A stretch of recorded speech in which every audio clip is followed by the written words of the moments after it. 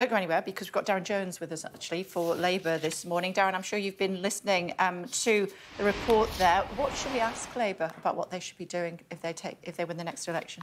Well, this is a national plan. This is not just about defence. It's about the entire government. So what would a future Labour government do about the idea that we don't have a national plan for the defence of the UK, which is something that was in the Cold War, led by the Cabinet Office, the Prime Minister. It's an all-of-government effort. Would you be wanting to do that?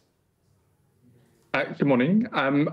Well, I think if you listen to Rachel Reeves's May's lecture on our approach to the economy from a few weeks ago, she explained why she coined the term securonomics, because the UK is not resilient enough to global shocks, whether that is war, climate, or pandemics. And for too long, we've not had strong enough supply chains to bolster our ability to withstand those events. And as a consequence of that, people suffer the consequences around inflation, things like energy bills and the cost of living that we've experienced over the past few years. So we do agree with you from the Labour Party's perspective that the UK is not resilient and as strong as it should be, and that measures should be taken. Specifically on defence, one of the things that we've said that we are going to have to do if we win the election later this year is to undertake a strategic defence spending review. We can't do that in opposition because the government doesn't release the information, but it's very clear that the way in which the defence budget is being spent, the kit that we're procuring, the people that we have available to do the work to ensure that we are ready for that potential conflict in the future needs to be better. And John Healey, our Shadow Defence Secretary, has spoken at length about how that process will work under a future Labour government. Darren Jones, how comfortable are you about selling arms to Israel? Well, we have a process for licences for arms exports, which the government maintains. There is supposed to be reporting to Parliament about how that operates, although it hasn't really worked in the past. You'll remember that I used to chair a committee that had some standing on this issue, and we were never really given the information by government. If there's evidence that arms are being used in breach of those licences, then there should be the consequences of breaching those licences, which should be that licences shouldn't be granted going forward. Lord Cameron, the Foreign Secretary, has said that off the back of what's happened tragically to the 7 aid workers over the past day or so, that he wants to establish the facts before considering what further action should be taken. And I suspect he'll be looking at this issue amongst others. What are your thoughts on what happened yesterday? Well, it's unacceptable. It's deeply sad. One of the people killed is a relative of one of my constituents. And so we've been talking to the families here in Bristol about it.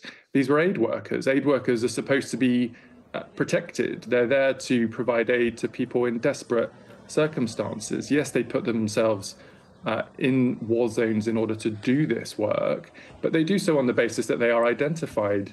You can see in your own shots there, the vehicle was identified, on the roof for a reason. The route they were taking, we understand, had been pre-notified. Aid workers must be protected. They should not be killed in these ways. And that's why, in the very first instance, questions need to be answered about how this could have happened in the first place. That's the least that families should be given. And the families that you are dealing with, how have they reacted to this devastating news? Well, as you can expect, I mean, you expect aid workers to be protected. They're doing God's work in places in these circumstances, and to find out that they've been killed is just heartbreaking. We're supporting my constituents as best we can, and it's a tragic loss for them and for the international aid community. And the sad thing is that the consequence of this is that it's making it harder for more aid to get into the region, because the routes for aid and the aid workers that have to do the work are at more risk than they should be, which is making the situation even worse in Gaza than it would have been in the first place. It's deeply sad, and just reminds us why this war has gone too far. We need a ceasefire. We need the hostages released by Hamas. We need people to get around the table and back to political dialogue. I can't see how it could get even worse than it already is. Surely it must be time to agree to that ceasefire and start to figure out a political solution going forward. Back home, almost all the papers reflecting on an interview we did yesterday about this time with the Education Secretary over the Justice Bill that suggests that rough sleepers could be criminalised if they smell. Labour's view. It's very odd, isn't it, Kate, to be honest? I mean, I would much rather the government was thinking about how to help people who are homeless not be homeless.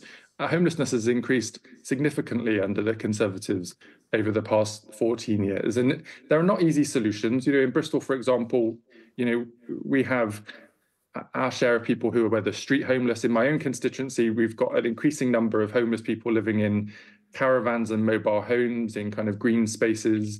We've got a waiting list of 20,000 people now in the city. That's double what it normally is for council or social housing. The cost of rent is going through the roof. People's mortgages are more expensive. You know, housing is a pretty basic requirement. The specifics, Mr. Jones, about suggesting that if people smell, they could be arrested. Oh, no, sorry, I disagree with that, clearly. I mean, I was just saying, it just doesn't make any sense. They should be focusing on how to tackle homelessness as opposed to coming up with what sounds to be criminal law that I don't even understand how it could be enforced. I mean, are you going to ask a police officer to make a judgment as to whether somebody smells and is in breach of the law, and then you're going to pass that? How do you evidence that to the Crown Prosecution Service? How is a judge supposed to make a judgment? I mean, the whole thing is ridiculous. And the government campaign as Labour to get that removed before it becomes law? Well, to be honest, Kay, I can't remember where it is in the House of Commons as to whether it will become law or not before the next election. Sorry, I interrupted you. Back to you guys after Easter. It comes back to the chamber after Easter.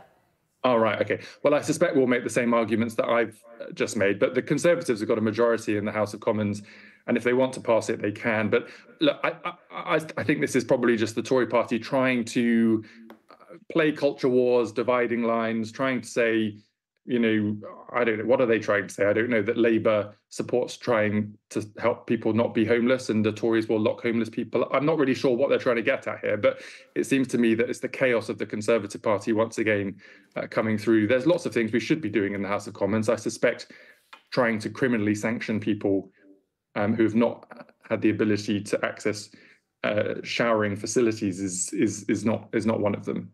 OK, good to talk to you as always. We'll see you when you're back from recess. Thank you.